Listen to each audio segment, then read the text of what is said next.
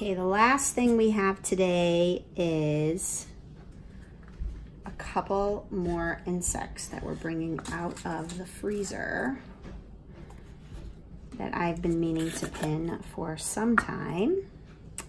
And so let's show you what we've got. We have, there they are, these large guys.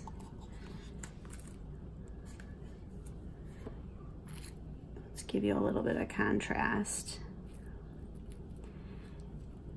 We have a giant beetle, June bug, and she has 1, 2, 3, 4, 5, 6, 7, 8 dots. And we think that's a defense because it looks like she has many eyes. This is her underside. You can see her legs have broken off already a little bit. Right here, here. She's just been in the freezer a long time and I didn't pack her up well. But she's still very, very pinnable. So we're gonna do that. And she is large enough that I can just handle her. And again, we wanna go on the right side of the thorax. I wanna make sure my pin is going in straight up and down. You hear a little pop. I'm gonna just push the pin through. Oh, we're losing a little bit of her. Let's make sure that stays. Take that piece off. And I can always glue it back on.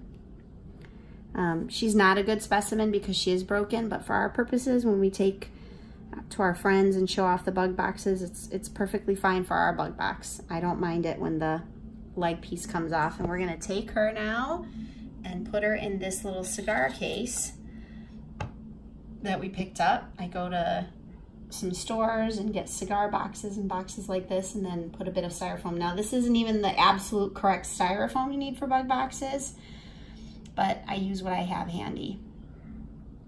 And then when we get the correct stuff, I always move the bugs around into the correct case. Okay, next on display is a mud dauper wasp. He is also beautiful. You can see a little bit of that iridescence when I move it in the light. There it is. You see that little iridescent shimmer? And that's the underside. Whoops. And I would love to show you his jaws. Let's see if we can, the light's not quite right here. But same thing as with others. They have a head, a thorax, and an abdomen. The abdomen is where the stinger is, here in the back and the bottom side. And we're gonna go ahead and pin this one. And same thing, number 3 pin. I could probably use a number 2 or even a number 1 on him. Popping it all the way in. There you go. He has nice legs here, and if I wanted to stage him, I could stage him on the spreading board or in the box. And I'm not too worried about his legs there. Let's stage him a little bit and just pull this leg out and pull that leg out, because I like to see their details like that. The wings are closed. We're gonna leave the wings closed on that one, and then he's gonna harden and those legs are gonna stay there permanently. Okay, 2 more really cool pieces to show you. Ready? This is a cicada, but it's not just the nymph shell.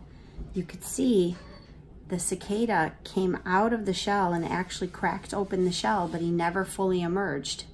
He didn't make it all the way. Here's the underside, what they look like. And these are the claws they use to come out from underground. He's still very soft. I could feel the soft body in there. Oh, I just dented it a little. And so we're gonna go ahead and pin him the same way. See his eyes right there? They're still in the shell, they're protected in the shell. And so he's also gonna get pinned right here.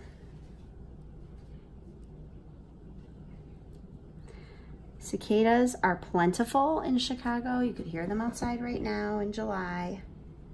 And we're also gonna put him in the jar, in the bug box right here by that one. And you can see what it looks like when it's partially emerged. The white on that one is a disease that the cicadas are getting, and this is one reason why we think we have 13-year and 17-year cicadas, is they're evolving to survive that disease that's killing them, whatever that parasite is or problem. Here is finally an orb weaver spider.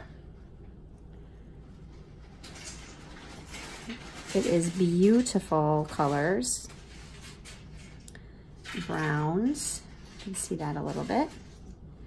And we're gonna put him up here on our stand. And I'm gonna get a number 1. I might have a half